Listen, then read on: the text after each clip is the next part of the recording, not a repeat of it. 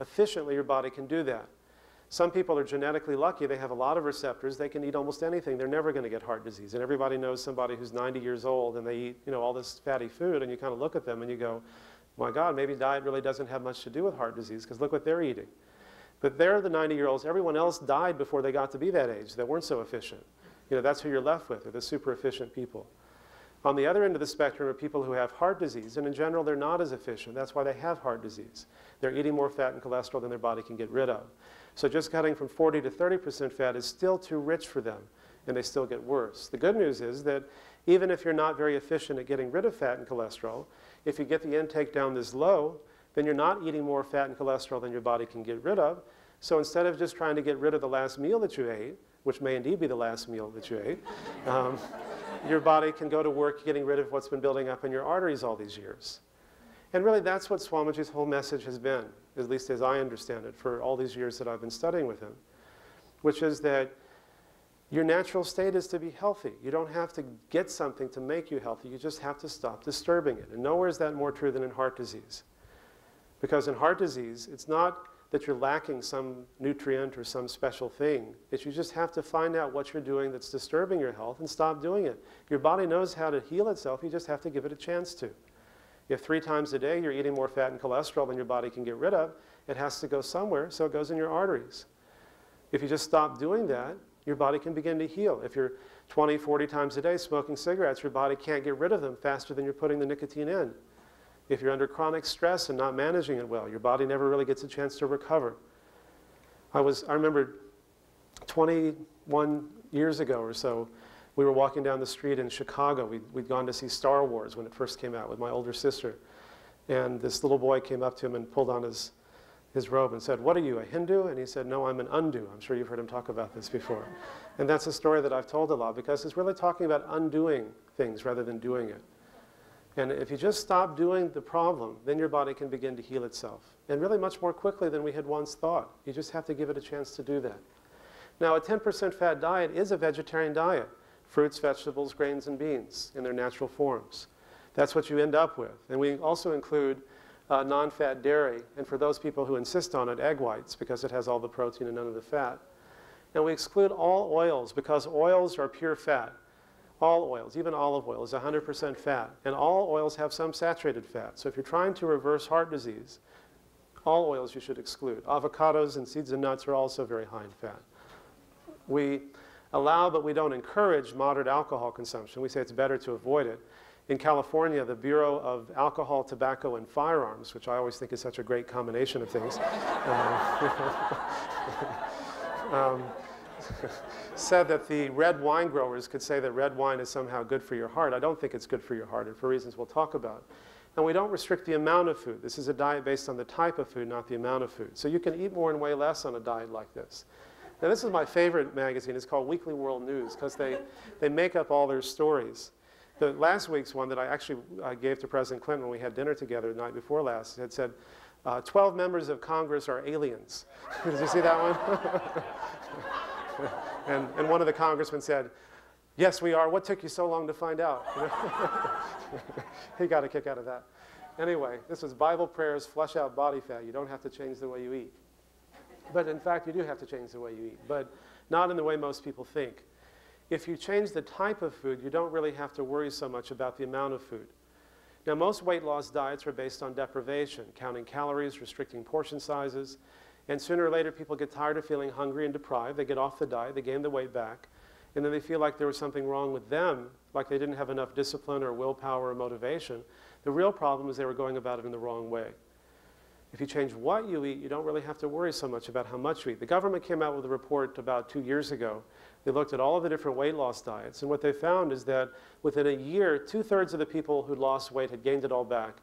Within 5 years, 97% had gained it all back. And their conclusion was, don't even try. You can't do anything. In our study, we found that the average patient lost 25 pounds on our study. And the people who weighed even more lost more than that. You lost weight, didn't you, Rudra, on the study? How much did you lose? Yeah. And we weren't even, and we thought, well, gee, maybe they just didn't like the food, you know, maybe that's why they lost the weight.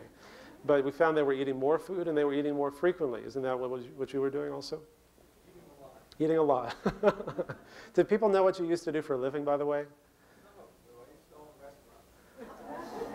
And delicatessens.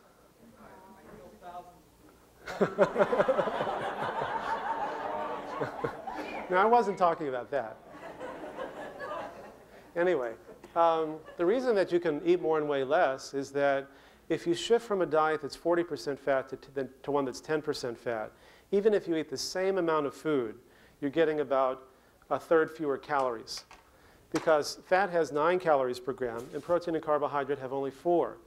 So you can see that even if you eat the same amount of food, if you get the fat down, you're going to be getting a lot fewer calories. The second thing is that your body converts dietary fat into body fat very easily, because we've really evolved to deal with deprivation, not abundance. And for the last 100,000 years, the major problem has been getting enough calories, not too many. And so when you cut the amount of food you eat by a third, which is what you do on most weight loss diets, your body thinks you're starving to death. So it says, oh my God, it's famine. So you start burning those calories more slowly. Your metabolism slows down, which if you really are starving can help you live longer. But if you're trying to lose weight, it's enormously frustrating because you stay on the diet, you lose weight at first, and then you plateau even if you stay on it because you're burning those calories more slowly. And when your metabolism slows down, you feel tired and lethargic and depressed, which makes it even harder to stay on a diet. But when you change the type of food you eat, you're not eating less food, so your metabolism doesn't slow down. You even have more energy. You feel better. You can think more clearly. And finally, because fruits, vegetables, grains, and beans, as you all know, are very bulky and high in fiber, they tend to fill you up before you get too many calories. Now, this is a man who came to one of our retreats. We have week-long retreats that Amrita and Divyananda and other people have worked at and continue to work at. And we do everything on a nonprofit basis, just like the ashram does. This is a man whose name is Hal Patinkin. He'll actually be on the Oprah show if you happen to watch it. He came in for it. And Hal is Mandy Patinkin's uncle, the actor, who you may know. And Hal was told that he needed to have bypass surgery. He came across my book in a bookstore 2 days before his operation, and he read it. He said, I'm going to do this instead of having a bypass. And his wife and his doctor told him he was going to be dead if he didn't have the operation. So he called me, and he came to our retreat, and I talked with his doctor, and I said, let's work out an agreement. He's not going to die in the next 3 months, do you think? And they said, no. I said, so why don't you give him a PET scan, and we'll see how much blood flow his heart is getting. And then 3 months later, do it again. And if he's worse, I'd be the first one to say he should have a bypass. But if he's better, maybe he doesn't need one. So we all agreed. So turn the lights off just again. This is his before picture. And, oh no, this is not his after picture. These are his cows. He's a cattle rancher. He raises 450 Red Angus cattle. And this is his after picture. He lost a lot of weight. But more importantly, not only did he lose weight, his heart disease improved. His PET scan was better. And I'll show you his PET scan in a minute. So he still raises his cattle, he just doesn't eat them anymore. Now the cartoon says, I think you've crossed the line from seasoning to herbal medicine. And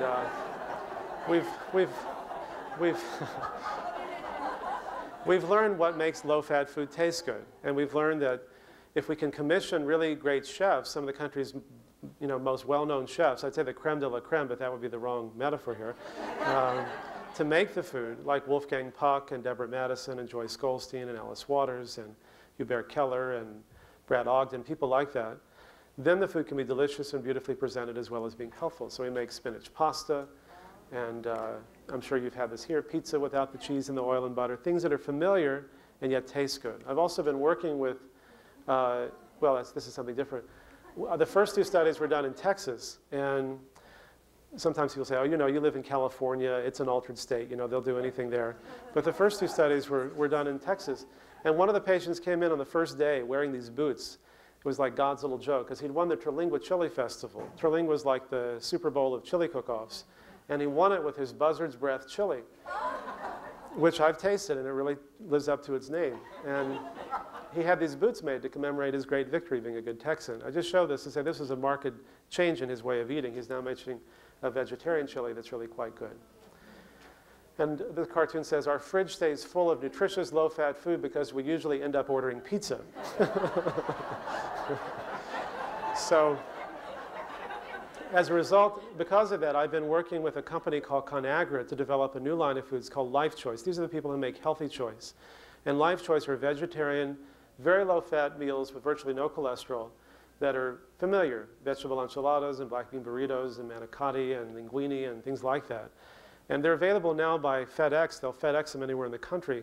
And I've been working with them to try to get them in the supermarkets, and that's still an ongoing saga. The stress factor is important in heart disease. Stress makes plaque build up in your arteries more quickly. This is a study of monkeys. They took monkeys and they divided them into two groups. They put them on the same diet. One group of monkeys they put under stress by every so often they'd introduce a new monkey into the cage. And monkeys, unlike humans, are very hierarchical, and they need to know where they are on the totem pole. And so they would get in fights with each other to figure out who was the top monkey and who was the bottom monkey, and that was very stressful for the monkeys. And they ended up having over twice as much blockage in their arteries as the unstressed monkeys, even though they're genetically comparable and on the same diet. So stress makes blockages build up in your arteries more quickly. So we teach people how to be in the same environment but to react to it differently. So often people think you have to choose between, am I going to just have to retire, doctor, you know, or am I going to have to can I keep working but I'm going to get a heart attack? That isn't the choice. And one of the things that Swamiji has always said, and by his own example, is that hard work is not bad for you. It's the attitude that you bring to it. And if you bring a dispassionate attitude, if you bring a non-attached attitude, especially if you view yourself as an instrument working for a higher purpose, then you don't get stressed when you do it, not nearly as much. So we teach people how they can do that. The cartoon says, you stop to smell the flowers? What the hell kind of excuse is that? That's the,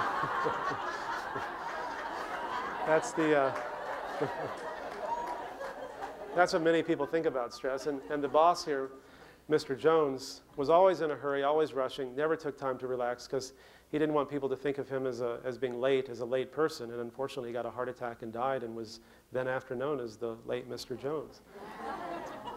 Okay. It says they want yogurt, Hilda, yogurt, not yoga. And this was in the New Yorker a few months ago. You might have seen that. And so we teach people the so-called stress management techniques, which we call yoga. Various hatha yoga, pranayama, raja yoga, japa, imagery, which is a type of raja yoga, progressive deep relaxation, and group support. Here's some of our patients doing their stretching exercises, their hatha. You know this person here. And you'll notice this man here is looking at his watch during the yoga class, which I thought was pretty funny. I didn't even notice that until after I took the picture.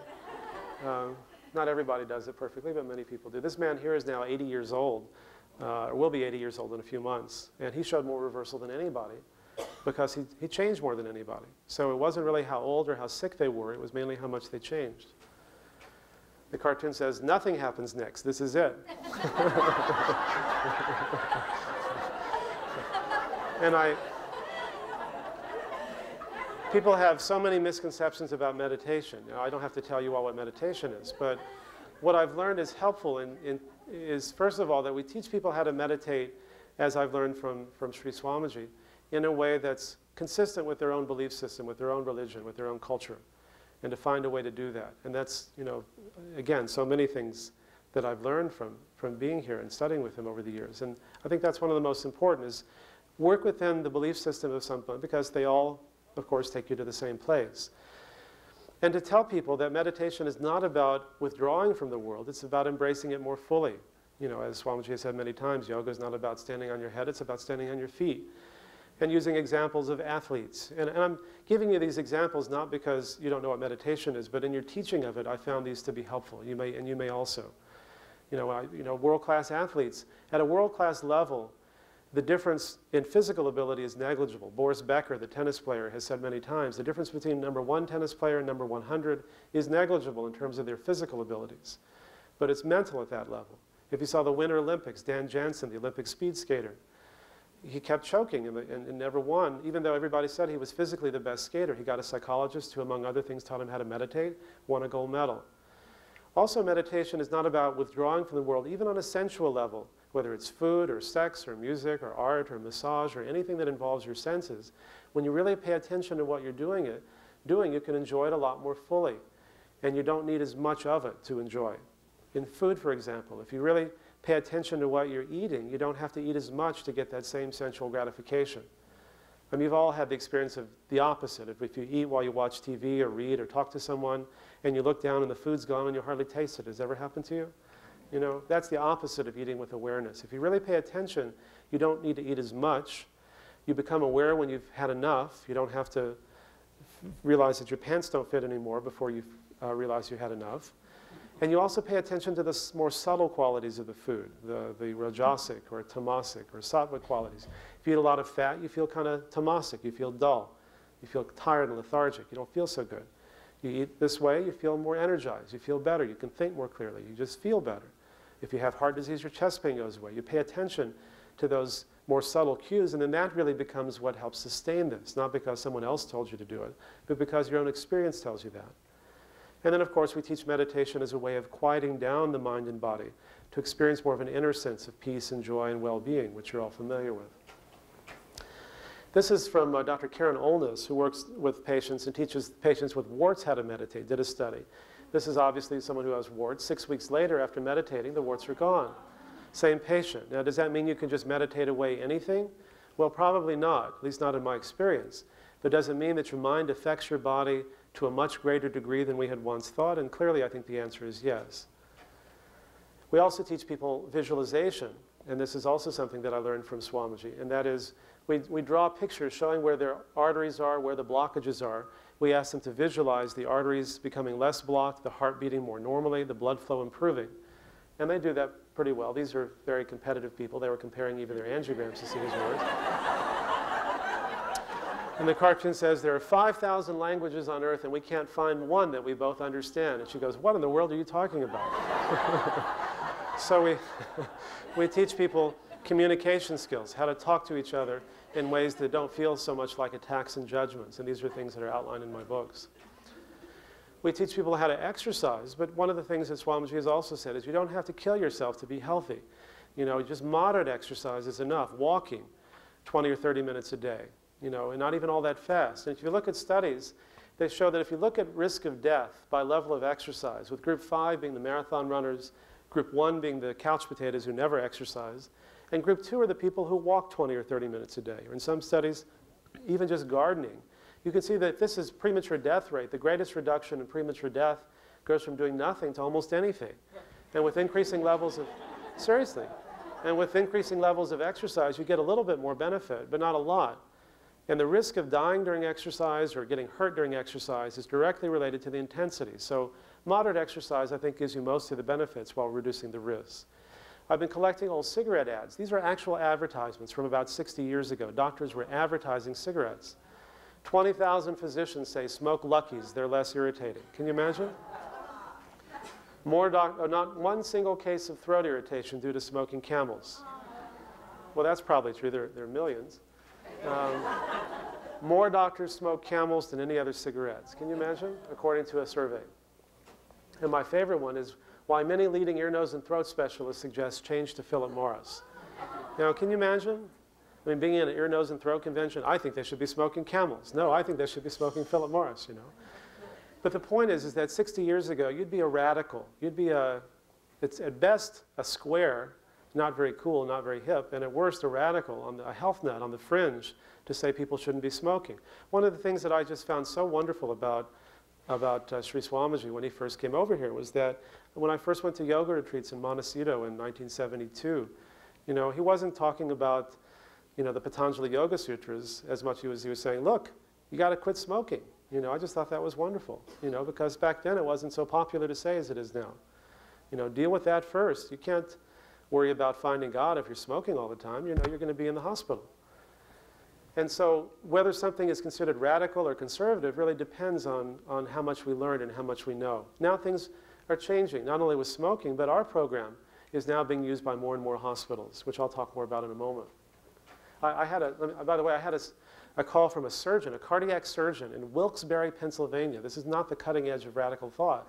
And he said, whenever I operate on someone, I give them a copy of your book because I don't want to have to operate on them twice. Because it's, you know, I feel like I've failed if the operation doesn't last. And every time you have to go into someone who's already been operated on once, there's all this scar tissue and adhesions, and it's twice the mortality rate. It's, you know, not fun for them, and it's not fun for me. So would you come talk to some of my patients? And I said, sure. So I went and over 2,000 people that he'd operated on came to the lecture. So that's how things are changing now. It's really rewarding. And the cartoon says, I give smokers a discount because there's not as much to tell. And